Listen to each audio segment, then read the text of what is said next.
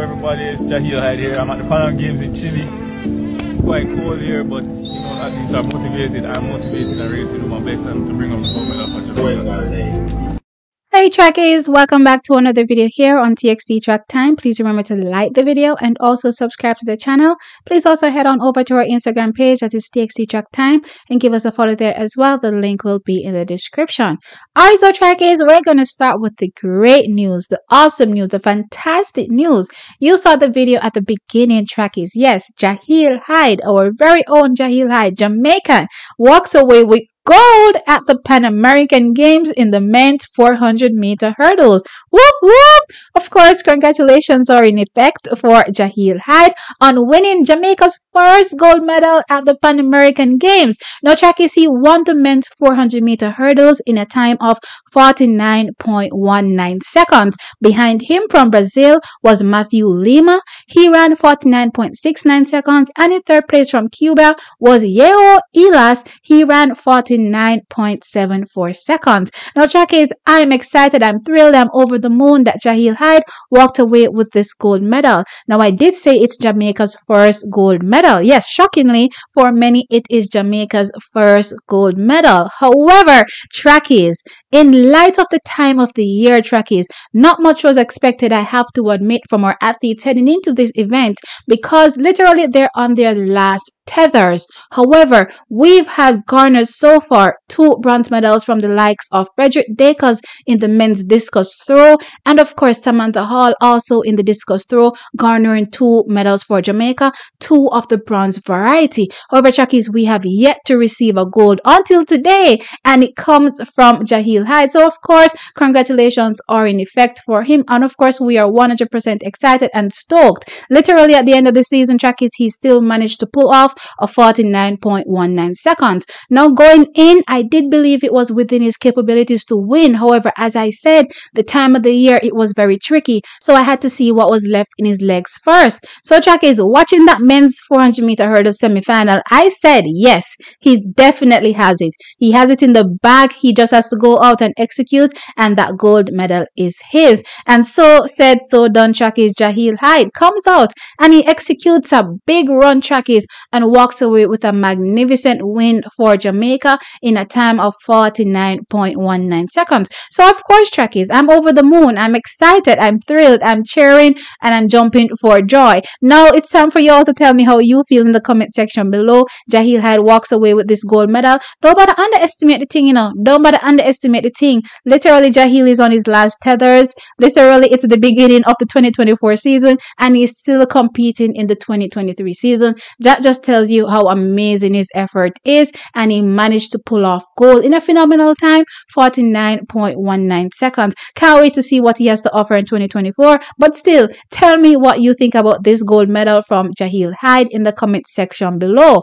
Alright, so trackies, moving on to our next story, and this is a story that I'm not excited about at all. It has definitely made me very sad. I've said time and time again, when it comes to athletes and positive tests, it's not something I enjoy talking about, because again, the athletes are human, and sometimes we tend to pick them apart, and again, we don't really understand the circumstances of the situation. So I genuinely don't like talking about it. However, considering that I run TXT Track Time, I pretty much have to talk about it. So earlier this morning, I brought the story here on TXT Track Time that allegedly Ronald, our 110-meter hurdler, bronze medalist from the Olympic Games in 2021, had tested positive for a banned substance. Based on the information I read from Sportsmax, everything indicated that they were speaking about one particular athlete in question. Based on the achievements, they were definitely talking about Ronald Levy. Those particular set of achievements only matched one particular Jamaican hurdler.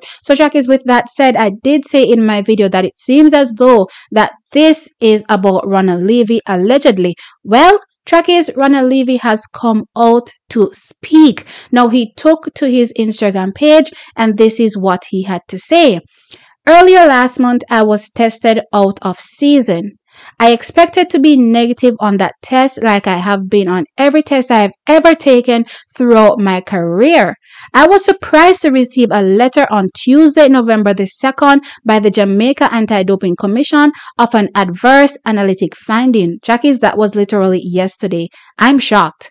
I have decided to take the option to have my B sample tested, of which I await the results. I am stunned at the turn of events because I have always conducted myself with the highest level of integrity in the sport, which I love dearly and would never seek to gain an unfair advantage. I intend to defend my integrity during this process because I am certain I did not knowingly breach the rules. Out of respect for the process, I will not comment further until the process is concluded.